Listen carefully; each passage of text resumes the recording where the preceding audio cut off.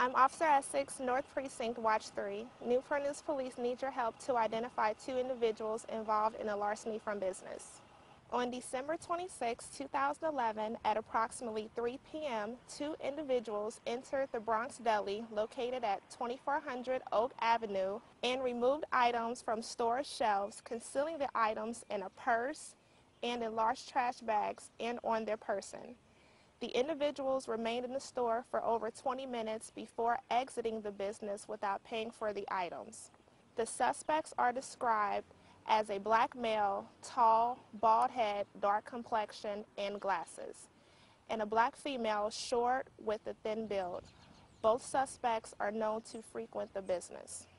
If you recognize these individuals or have any information about this case, you are asked to call the crime line at 1-888-LOCK-YOU-UP. Remember, your call is confidential. You could earn a cash reward of up to $1,000, and you never have to testify in court. For the Newport News Crime Line, I'm Officer Essex.